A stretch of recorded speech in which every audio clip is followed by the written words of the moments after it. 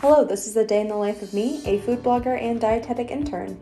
2021 for me is really the year of convenient and satisfying food. I want to put my energy into work and my internship and in taking care of myself. I want foods that fit into my packed schedule, but are also really satisfying because I want to enjoy my food. I love packing the Gardein Ultimate Plant-Based Jerky for work or eating it as an at-home work snack. I try to get in some sort of movement every day, whether it's just stretching or going on a walk, but sitting at a desk all day can really leave me feeling sore. And then finally, it's dinner time. And I love the Gardein plant-based chicken noodle soup as a really quick dinner, or I can even pack it for work as lunch. You can find these in the jerky and soup aisles at your local Kroger store. I'm gonna sip my nighttime tea and then I'm off to bed. Good night.